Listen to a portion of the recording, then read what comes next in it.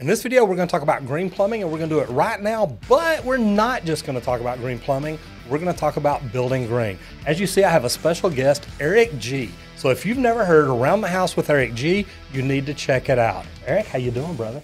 Good to be here, buddy. Man, Thanks for having me in. Welcome to Texas. Man, you guys got humidity down here. Oh, and this is North Texas. Wait till you get down south around Houston or something.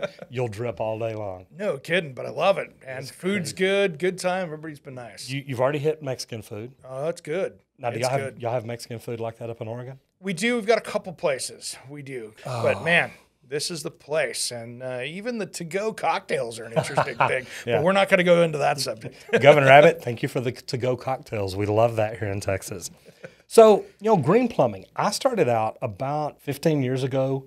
I started out with Green Plumbers USA, great group out of California, teaches you a lot about water conservation, building green, and things like that. Later, being a commercial plumber, I literally became a lead AP. And I remember walking into the vice president of the company's office one day, and I walk in, and he's like, "Roger, no." I said, "No, dude, I want to do this." He's like, "No." He said, "Look, I have engineers that can't pass that exam." After I started studying for it, I realized why. And I opened the book the first day, and I thought I was reading Russian. Yeah. So building green is huge, and I think it's going to get bigger as we go. I focus a lot on the plumbing end of it. Even though I'm a lead AP and understand most of it, the plumbing is big to me. High-efficiency toilets, aerators, shower heads, things like that. What about building green? What can homeowners do to help them, not just with their plumbing, but their entire, get the footprint cut down? When I think about homes, I think the biggest cause and effect that people need to realize is not to create an unhealthy home while they're doing this. Because you can go around and put in that new siding and house wrap and windows and everything else, and you can be trapping so much bad stuff inside. You really need to understand that before you head down that road, because you can make things, more efficient. But now if you're making it too green, there might be green stuff growing on your walls and you don't even know you're doing it. So that's the big cautionary tale that I say is, hey, dive into this, but understand the science of it so you can help manage it, because it's going to take, as a homeowner, you need to know a little bit of that stuff before you dive that far into it. And I love that, and it's a great idea because everybody thinks, look, I'll just run down to the box store and get something to seal my house up real tight. But, being a lead AP, VOCs, things like that, you can get things in there that sick building syndrome. You're going to end up making yourself sick, your family sick. But man, then you make your house just a bad spot to be. It was funny. Last year at the International Building Show, where you showed up at one of my classes down there, I didn't realize this until we had Velux skylights, and I had one in the show home that we had there, that little in the high performance building zone. Well, I had it set up so it's all new technology. So when it realizes that there's too much carbon dioxide in the air, it automatically opens it up. We had so much carbon dioxide in there, it was forcing all to open. Oh no! Because the air was so bad in the convention center. And then we started realizing, and I went over and talked to the engineers over there. They're like, "Oh yeah, our church, this is going in the afternoon in here when everybody's in here. That's why everybody gets tired there in the afternoons, is because, and it's the same thing when you throw 30 people over for a house party in your home." It was in Vegas. You think they could have just gone to the casinos and pumped some oxygen in there? Yeah, yeah.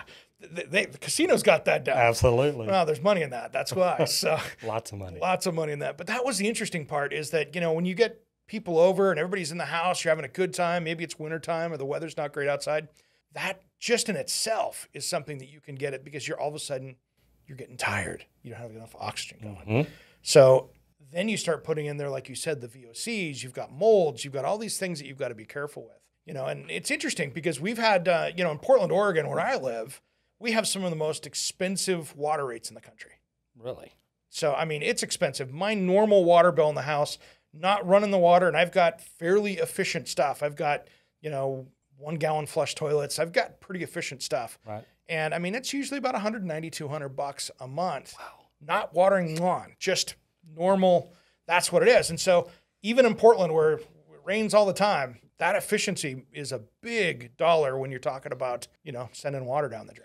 Now, are a lot of people in Portland doing rainwater harvesting? Not really. It's been interesting. Some are. The problem is we get so much rain that you've got to control that. I've gone out to projects where they put a tank up against the house, and it was so big that they were breaking the foundation and had to replace part of the foundation because they put a 1,500, 2,000 gallon tank right up against the basement wall, and now it started cracking and coming in. So you've got to control the water. When you can get, if we have a really wet week, we can have, like you guys, when you guys get big storms down here, we can have 3 or 4 inches of rain pretty quick, but it can do that for, weeks on end. And so you have to control it as well. And that's kind of the harder part of the rain harvesting. Now, what kind of annual rainfall do y'all get in Portland? About where you're at? Yeah, I'm trying to think where we're at. We're about where New York City is, to be honest. But the problem is that we rain. We've had, I think the record is like 45 days of rain straight. But here's the thing. We get rain from Halloween to Labor Day going up to kind of 4th of July. Right. And then we won't get but just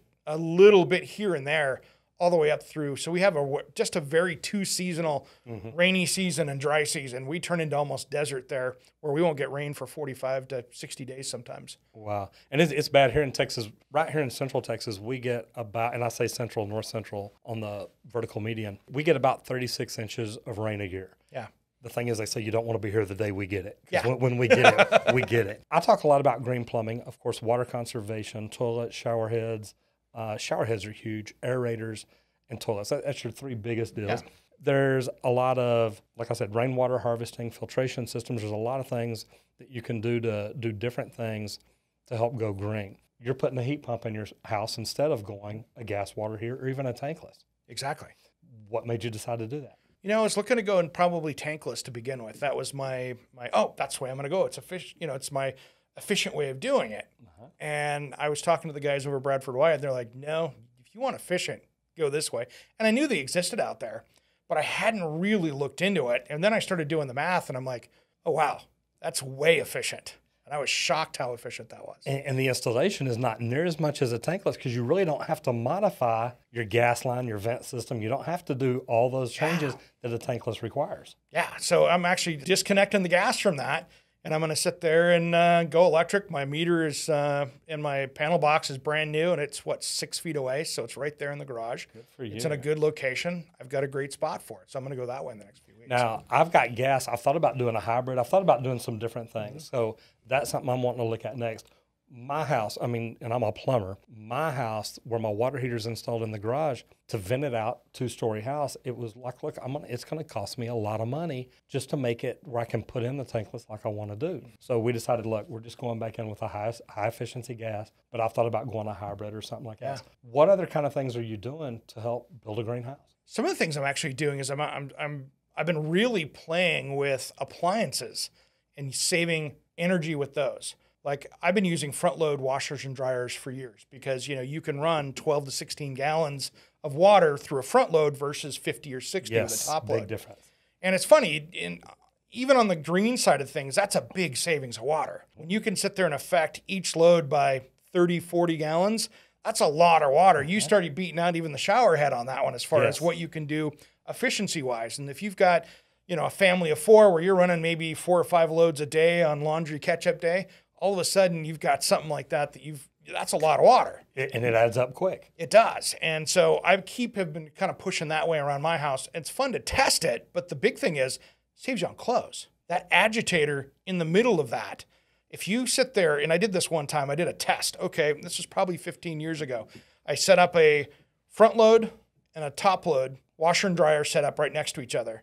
And then you look at the amount of lint that comes out when it goes through the same cycle. Same brand, so it was kind of a apples to apples. Scraping the cloth right off your shirt. Yep. And all of a sudden I was like, oh, I got a blanket on this one, and I got enough to maybe make a sizable marble if I balled it up here. That's cool. And it was amazing. And I'm like, okay, so that is also saving my money as well. One of the things that I'm doing green-wise that I like to start doing now is I've been talking to builders about, and I think you might have even seen it when I was talking about it in that seminar, is new construction builders when they're starting out doing some environmental testing inside the home. And it's interesting. You can go in and actually do an air test inside the home to measure VOCs, formaldehydes, all those things, because there's been a lot of cases out there that I've seen where builders are getting complaints about formaldehyde in a home when they're done. But you don't know if it's insulation or what is it? Yeah, is it flooring? Is it cabinetry? What's it coming out of? And all of a sudden, many times it's the couch they bought from the discount place. So as a builder, you can also limit your liability by coming in and going, okay, I told you I was building a greenhouse.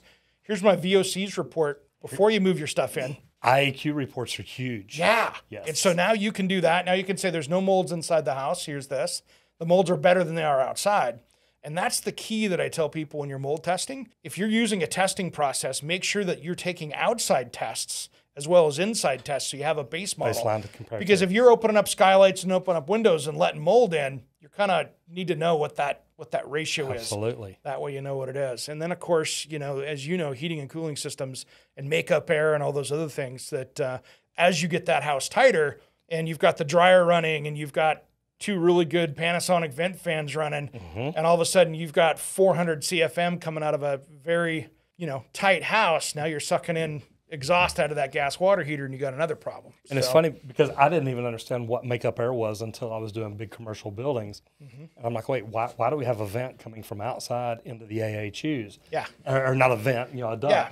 And it's like, okay, wait a minute, something doesn't make sense here. Yeah. And then whenever I became a lead AP and started going back and looking at all the IAQ and everything that we were having to do, it made a big difference. Huge difference. I mean, when you do an IAQ and you test, like you said, VOCs, it's huge. Yeah. And you don't know. And I like the idea of, too, going in and doing it when it's built before they move anything in. Come back 3 months later, 6 months later, give that furniture time to off gas, give the carpet time to off gas. Absolutely. And say, now let's test it. And it's like, whoa, somebody messed up here. Yep. Well, that way you can also, double check your vendors too, because you can sit there and say, hey, the can says this paint has no VOCs in it, but we're getting them. We're getting them. Where'd they come from? And it could have been the painter forgetting the primer that he was supposed to grab and had some in the truck and threw it up there and didn't know. So those are those things that I want to make sure that people are kind of walking through the entire process. That way they know, test, verify, make sure you're doing what you're doing. And most people don't. And that's what really got me excited about becoming a lead AP is I was working at Fidelity Investments over in Westlake, and I was having to check these reports, check VOCs on glues, primers, paint, sealants, everything that we were using. And I'm like, okay, I don't even know how to spell VOC. More or less, what is it? And I started figuring it out. And, that's when I went to the vice president of the company and said, look, I want to become a lead AP. And he's like, no, you don't. Yeah. Once I did, it's like, okay, this is neat. I mean, you have no idea an orientation of a building, the glazing, the glass, the roof, everything. It all adds up to it, and it all matters. Yeah, it's crazy. I work a lot with Carolyn Blazowski, who's America's Healthy Home Expert, and I've learned a lot. I've had her on my show a lot, and she's a great one because she does all those testings and stuff. She actually has a DIY testing kit that you can actually bring in and then send it back to her and stuff like that. So even for people in smaller markets that maybe don't have a company that's local to do it, there's always a way to do it. And it's fun that way. And I want to start doing some more testing that way, especially in my house, as I keep building. Because right now I've got a deck project, a kitchen project, and then bathroom project, all kind of getting ready to fire off at the same time, which is going to be a crazy shoot schedule. But I'm also trying to put in those green things, as well as one of the things I'm actually getting ready to play with now is one of the new water sensing units that does leak detection. And I'll tell you what, we're going to talk more about that in the next video. Eric, how can people get in touch with you? AroundTheHouseOnline.com is where you can get everything on there. It's got my podcast. It's got everything else. We've got all one spot. And, of course, Facebook, Instagram, and Twitter. All Around the House with Eric G. And connect on LinkedIn, too. Absolutely. That's where I'm watching you every week. Guys, I love this. It's great having Eric in here. Brother, I appreciate you being here. I really do. And guys, make sure you check out the next video because we're going to talk more about remote leak detection, what he's putting in, and what I know about. And I'm looking forward to it. I'm Roger Wakefield, Lead AP, the expert plumber. I'll see you in the next video if you don't get flushed.